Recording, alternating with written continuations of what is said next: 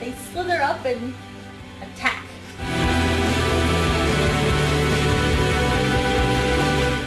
Making a movie. Yeah, what are we making a movie about?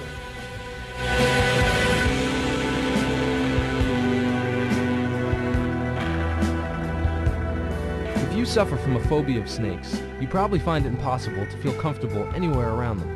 Even the idea of a snake, or the word itself, is enough to send a shrill up your spine. Well, you are certainly not alone. In fact, millions of people from around the world are terrified. The question we wanted to know was, why? My friend Kyle has one. Her name is Lucy, and she's the devil. But I was attacked in my pool once. How did that happen? I was swimming with my friend Nicole, and there's a waterfall in the back, and it came down the waterfall and came after us. They lose skin. It's one thing to lose hair like a dog. I don't like skin.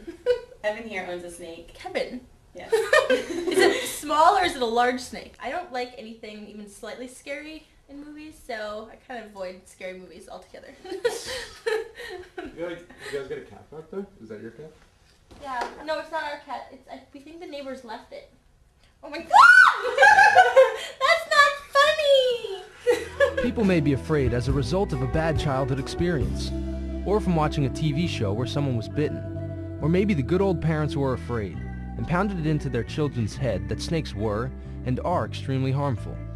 Regardless the reasons for snake phobias, snakes have a bad reputation. But as documentarians, we wanted to find out more. Are they really as bad as their reputation makes them out to be? And who actually owns snakes? What is it like to be a snake lover? What is it like to be a snake hater? And why the heck are they getting this bad rep?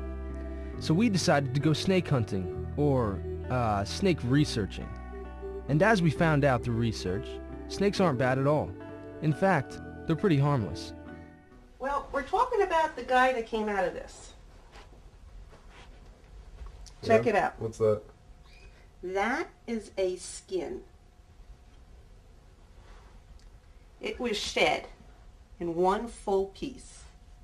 He has a big water bowl because he's a big guy. And I'm a short lady. Has he ever bitten you? When you stuck your hands in? No, not me. He knows better. Well, what's his name? His name is Snappy. Why is his name Snappy? Oh, that's another story. Well, why don't you tell me the story?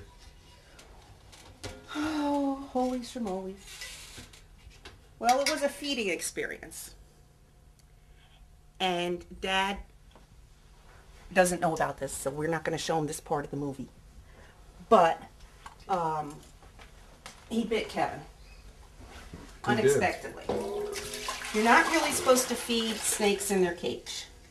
Because then they might not like the fact that you're putting your hands in there and think you're food. But this guy's so big and so nice, you can't. So when Kevin was trying to do things by the book, he got a bite. Of course, Kevin said it didn't hurt. I don't believe it. Here you go, Snappy, some fresh water for a big boy.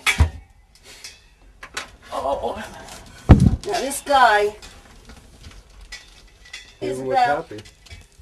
at least, I'd say 40 pounds, maybe more. Yeah, did he eat J-Lo? No, I don't think so. Wait, his tail. Holy mackerel. Ah! He's big and squirmy today. Whew. I've already tried exercising with him, thinking it would make muscles, but it's not too easy.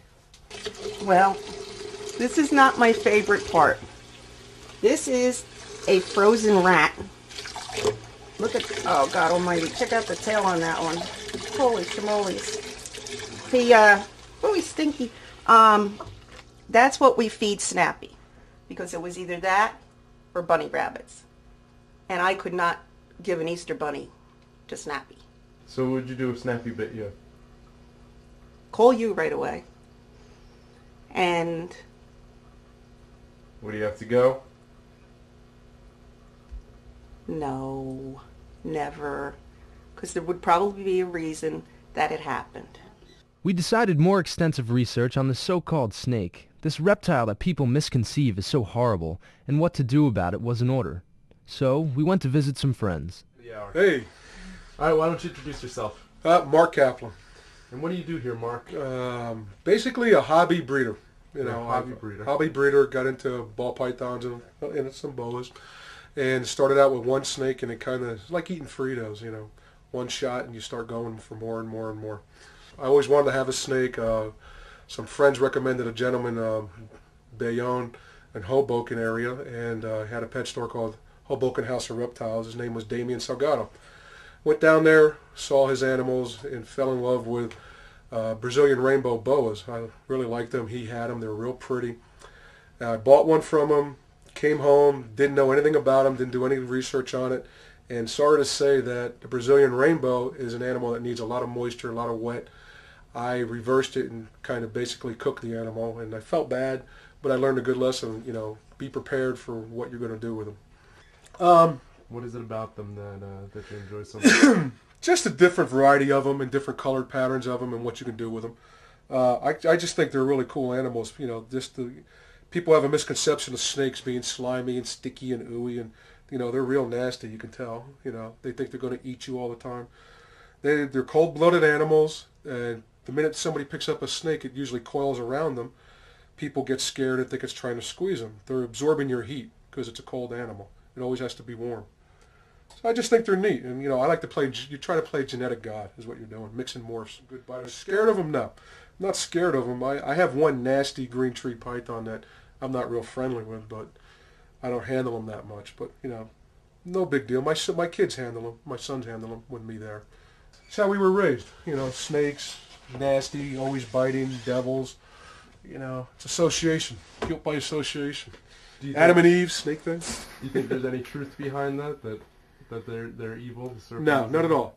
Snake is not out to hurt you. A snake's not out to bite you. Usually, you know, if you came across a snake in the wild, it's more afraid of you than it. And people get bit by venomous animals because usually they step on them or they jack with them.